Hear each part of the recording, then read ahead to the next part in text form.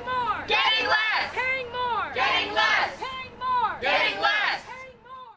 So I'm a student here at Columbia College Chicago, and the reason the students are here today is because our tuition is increasing at an awful rate. Not only that, but a lot of student worker positions have just been cut. I myself am a student worker in the journalism department. I'm a science journalism major, and I don't have a job for next semester, which means I can't pay for my tuition, especially the tuition that keeps increasing. Classes are getting cut. My program, science journalism, is no longer available. It's not being offered anymore. So I'm basically getting an education that I'm paying for, but I'm not getting the classes that I need. I'm going to graduate with a science journalism degree, but I'm not earning it. I just have to supplement it for other classes that I feel aren't valid to the degree at all. Top down! Top down! Top down! Well, we have like a list of demands circulating, but the main ones are the tuition freeze and the cooperation between staff, students, and administrators. Are you coordinating with the adjuncts at all? The coalition is an adjunct student coalition. It is with both of us. There's no one side over the other, it's just equally both of us. And are you familiar with the adjunct complaints? I am familiar with the adjunct complaints, but I feel as if I can't speak to them and give them the full, like, what's the word I'm looking for? The full respect that they deserve, because I'm not an adjunct faculty member, so I cannot vocalize the complaints the way that an adjunct faculty member would. But you have issues in common. Yeah, we have issues in common. One of the biggest issues that's happening is that classes are being decreased, like sections are being decreased, and so classes that used to have 3 sections are only going down to 1. And so those who are adjunct faculty members are losing A, money, and B, class time for students who value their teaching. Do you, when you come into school, do you ever see these signs here? Industry leading fact? Yeah. All that stuff? I see the signs, and then like when I came here for orientation, I was like, oh, that's so cool. But now, now at the end of my freshman year, I'm like, this is really sad. Because industry leading faculty is not, it is, but it's not the truth. What is the truth? The truth is that the industry leading faculty that have the potential to be great in teaching us and teaching us what we need to know in order to go out in the world are being shafted. They're being shafted, their classes are being cut, and kids who need their classes to graduate aren't being able to have those classes. And that's not fair, because then those kids are stuck here for another 6 months waiting to graduate for a class that is only offered in the fall and or the spring. The student loans going up then? Student loans are going up.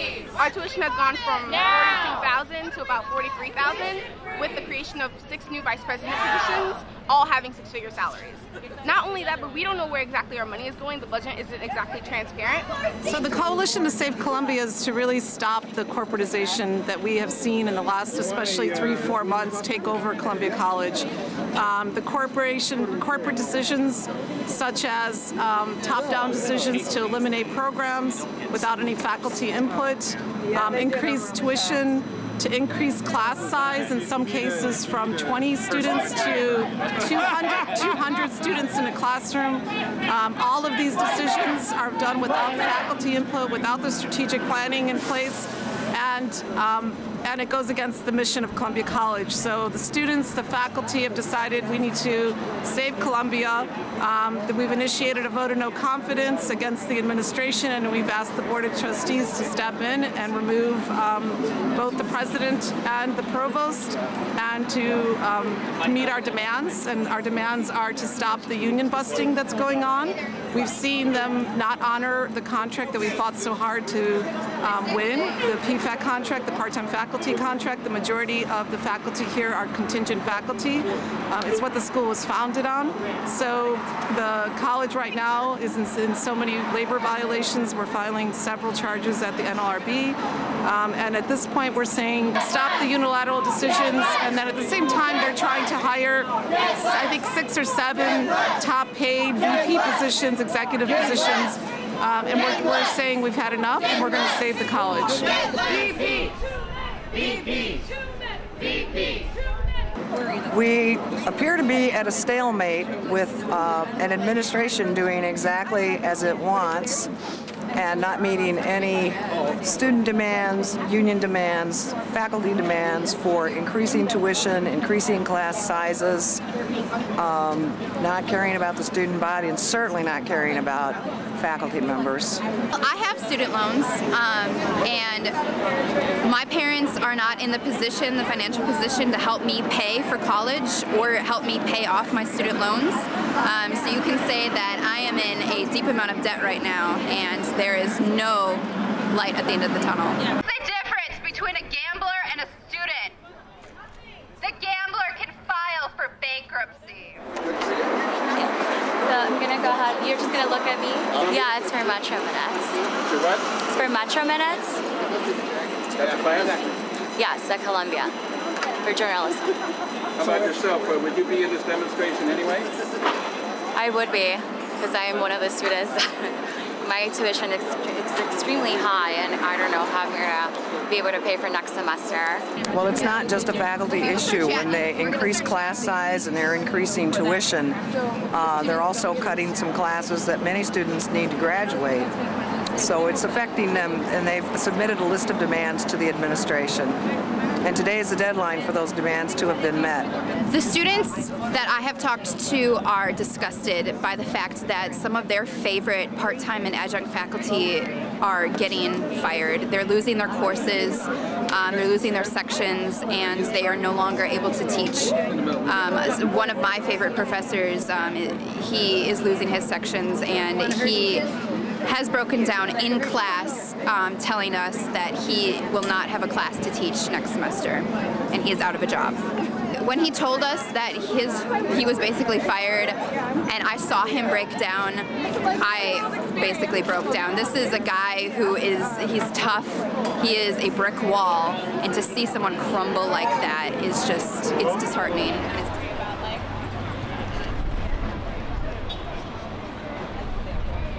I am a P-FAC member for the last 10 plus years. This is my 11th year here. I'm in the art and design department and I teach drawing, and I've taught drawing and painting. And I've been a member of the union here since I could join.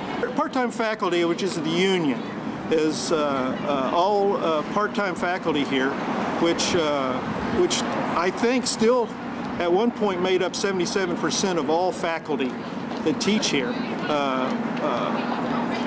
Represents us as a bargaining unit and as our union to look out for our interests. We've had for 3 years we had a fight for a contract, and they tried to bust up the union then, and then the new administration came in, and we thought they came in with olive branches and signed the contract and said everything was going to be great. And in the last 2 years, people have lost jobs. There's a lot less work to be done. You can walk around the hallways on days when it used to be full. 10 years ago, it was full and going. Now it's like a ghost town up there. And it's all because of the rise in tuition, the lack of continuity in administration, and everything else that's happened to other colleges like Harrington College of Design and the College DuPage. It's top-heavy with corporate administration who think that edicts somehow trump people who have an institutional memory here of what Columbia was based on. And Columbia was based on the fact that it was for the underserved to be able to have kids that couldn't afford to go to Art Institute or Rhode Island School of Design to come here with an open enrollment and have a chance to have a career in the arts.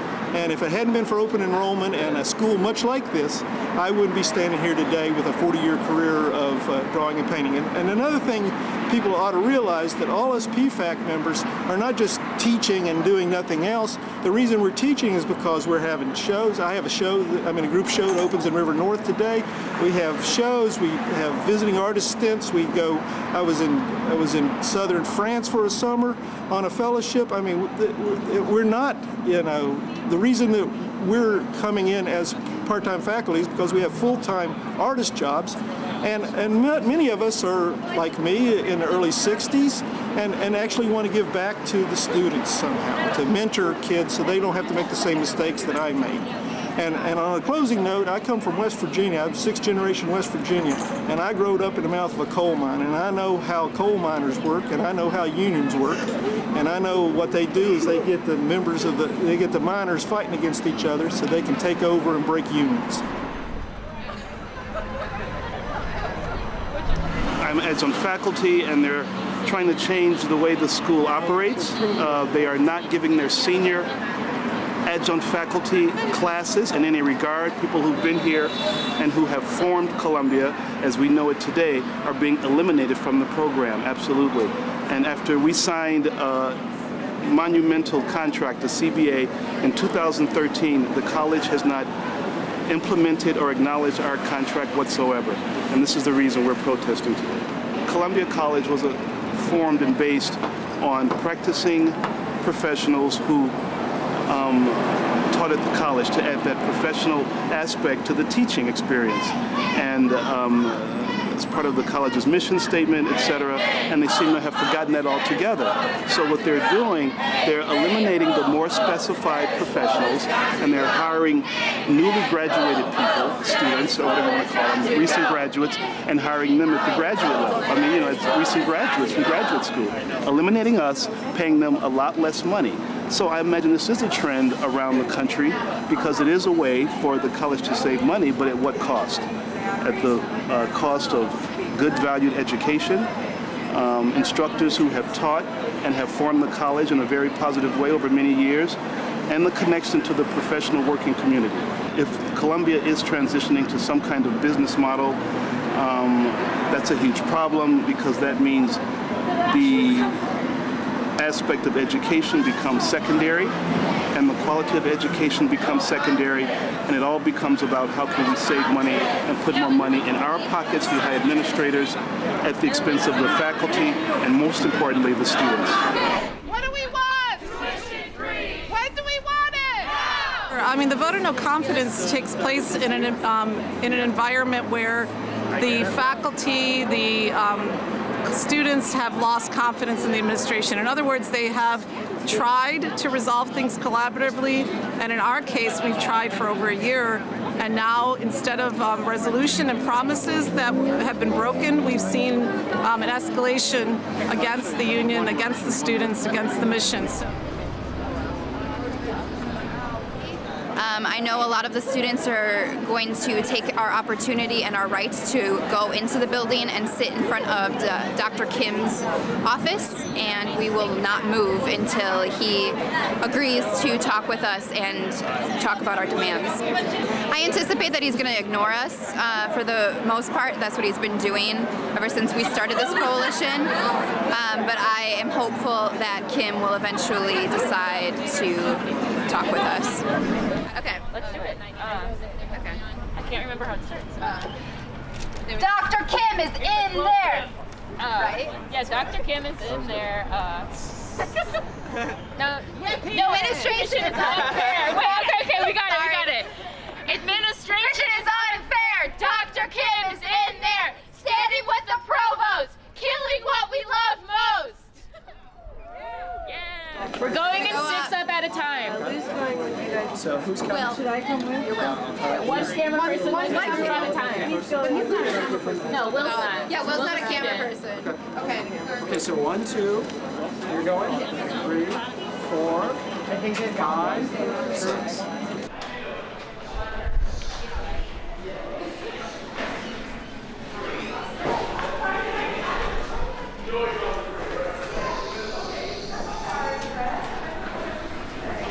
I should take my number in case you need to show that down. 773. 1 second here. Can you guys hold it for me, please? Yep. You got everything? I can just stand it.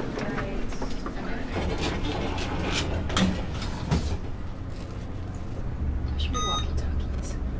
That's what I had last time. I love it.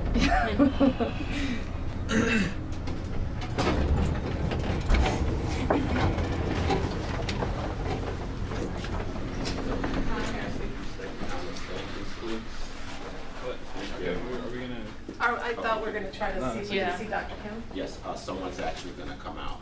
I mean, we don't mind going to the doctor. Okay. I'm going to have to ask how long we're going to keep accommodating them. We don't have to. Yeah. No. Especially because I don't see a bathroom over here. There's one of them. We certainly don't have to keep caged in. Yes. Yeah, this is, we're not animals. No. Yeah. You can quote that. Can I get it on recording? Yeah. They're not going to keep us caged in. We're not animals. Sarah Schleter, you know how to spell it. You know me.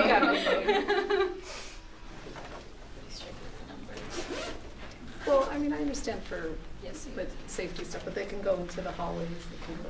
The thing is, if we go into the conference room, it seats like 25 people. Which is how many we have. So. Hey, Diana, Andy Chapman. Hey, nice to meet you. Hey, good to see you. Good to see you.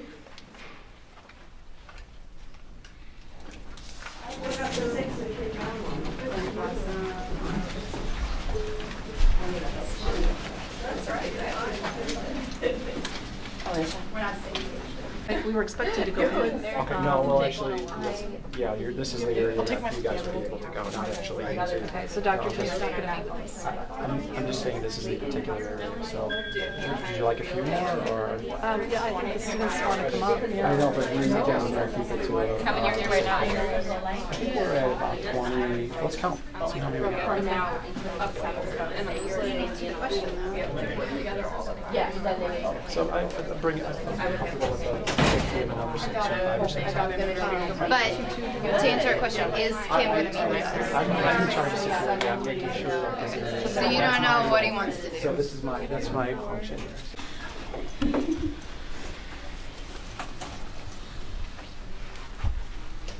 We're just going to ask to see if he's going to be willing to meet with us. Just three of us. Just the three of us. The door is locked. You can't get in. Oh, we can't ask? No, I'll ask for you. Okay. Okay. Yeah, we appreciate it. Thank you. Yeah. We'll wait here. It's Brett. Hey, Brett. They're requesting that someone come out and talk with them. It's 3 of them that want to go. Of course, we're not allowing them. But Somebody's got to they can make contact with us. Keep control of the count to make sure it's safe up here. And they breached the stairwell, so we're trying to figure out how many. There's about 6 of them, he said. Okay, and how many people do we have up here? Well, when we counted it. So I think we agreed to 20. Well, the last I counted, we had 22. And another one came up, and the ones that are on the elevator now. So the doors are locked, so they won't let us in. They're putting a limit to the amount of students and faculty that can come up. And so we have students who are right now trapped in the hallways. They've locked the 5th floor elevators, so they won't let any more students in the elevators. There's plenty of room in there to accommodate at least 60, 70 people, but they're not letting any more faculty or students up. My concern is that there's students who are in the elevators and they're refusing to let them up into the area, and so far there's been no response from Dr. Kim. I think that's unacceptable, especially since his platform has been transparency and willingness to talk and discuss these issues.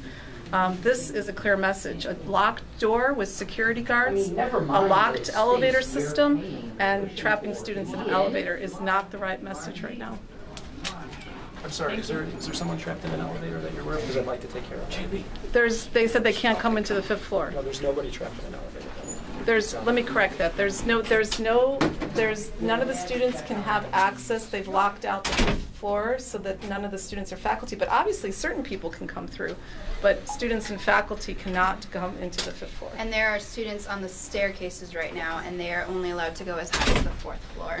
And they're above on the 6th. And they're on the 6th, but you cannot get access to the 5th Here's floor. a picture. There's a picture, yeah. Yeah. All of our communication right now, student to student, student to faculty, faculty to faculty, is social media, cell phones. Occupy the stairs. So this is his response to our demands. Yeah. Sorry.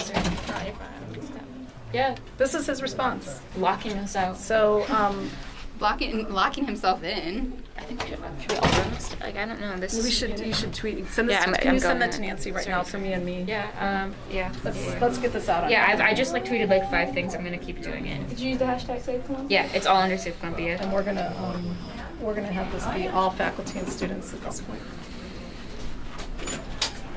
So clearly there's a board of trustees meeting that is going on.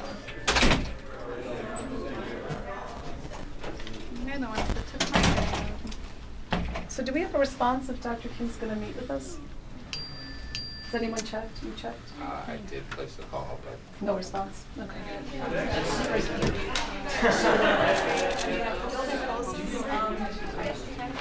this is amazing. This is great. I'm going to call the Sun Times again. You know what? You should right away. Right now. Know. I'm shocked that they would treat students like this. To be honest, I really am. Yeah. Susan, are there people still outside? Dr. Kim, shame on you! Dr. Kim, shame on you! Dr. Kim, shame on you! They've limited the amount of people that are up on the 5th floor. They've locked us out. We can't even go into the office area to ask to meet with the president. And students right now are trapped in the staircase. And they've locked the elevators so nobody else can go on the 5th floor. So everyone should be pretty outraged because this is the message of silence to our demands from Dr. Kim, not even a conversation. I feel like the work and like I could never listen to your session. Has there been a response from Dr. Kim? I'm sorry, I'm not Dr. Kim's spokesman. I'm in charge of security. This is spokesman here. This is all very by the book stuff.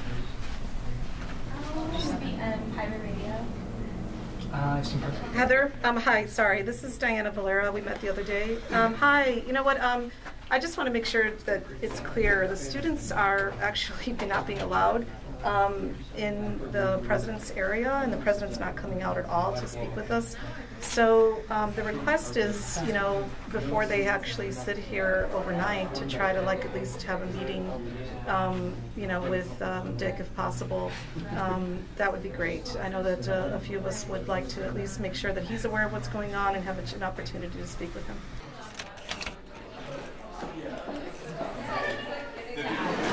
The money is going to fund administrators. It's obviously not going to classes because classes are being cut. It's not going to help the faculty because faculty are being cut as well.